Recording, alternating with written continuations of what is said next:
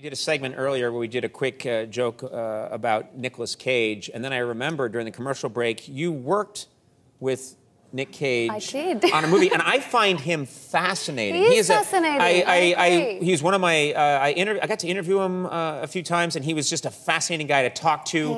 He is. He's different than other eccentric. people. He's quite eccentric. Yeah, what movie did you work with him on? We did a film called Knowing. Gosh, maybe 5 or 6 years ago now, and he's a real gentleman. He's lovely, but. A true eccentric, yes. We did a press conference at some point for the film, and before we went in, he turned to me and he said, "I'm going to do this whole thing without saying I or me."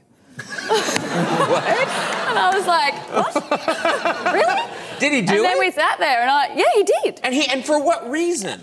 Just for his own amusement. I'm not sure. I don't know, but it was fantastic. I was like, how can you do that? He kept going, when one has to make a decision. Oh, yeah. Can you do that? I don't know. I would say, if they asked if I was doing that, I would just say, well, Conan would not do that. Conan would be otherwise. It's so obnoxious to talk about yourself in the third person. I don't know. It's a sign. It's a sign you've made it, I think.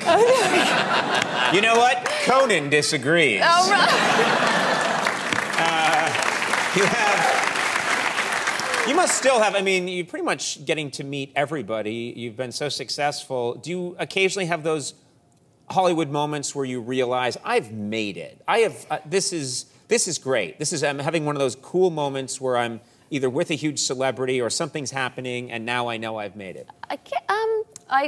I did see. I remember when I saw Jack Nicholson once, very early when I had. Right. There's no bigger star than him. Right. Who's just such an icon. And we were at the basketball, of course, because he's always there, famous. And we spotted him across the room. And then we went to go to the bathroom, and we were waiting in line, and there was like one stall for women and one stall for men. Anyway, a woman had gone into the men's, and then so we were waiting, and Jack Nicholson came up and was like stood right there, and we were like, God, there he is. And he's like, are you in line? And we were like, yeah, but there's a woman who's gone in to the men's. She's breaking the rules, you know, so we're just waiting. And he's like, maybe we should break the rules too. Yeah. And I was like, all right, what are we going to do? What does that mean? So that night you robbed a liquor store. That's right. So that was pretty cool. Is this true? You're going to be in a remake of Annie? Yes.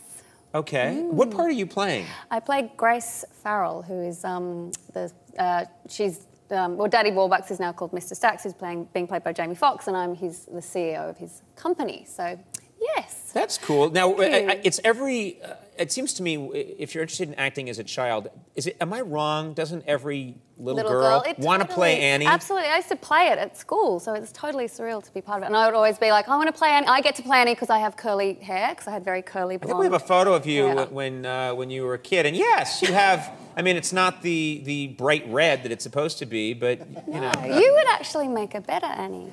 Wouldn't you? Come on.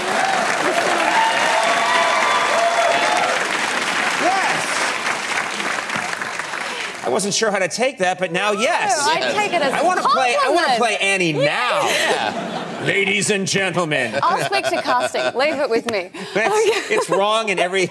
Not only am I'm an older man. The sun will come out. One tooth. One tooth, bearded pubes, that's one arm. Something to do. Now, do you sing and dance? Is this a film? This is a film? This is a film, yes. Yeah, I can sing in the shower. So we'll see. No, I'm in training. So, yeah. Okay. Lots of help. So, yeah. But it'll be fun. Are you someone who likes to sing in the shower? Yeah, I do. I can sing a little in the shower. I'm not going to sing now, though. No. You don't have to sing now. No, I sing like crazy in the shower. What do you sing? What's your numbers? Oh, just, what do you got?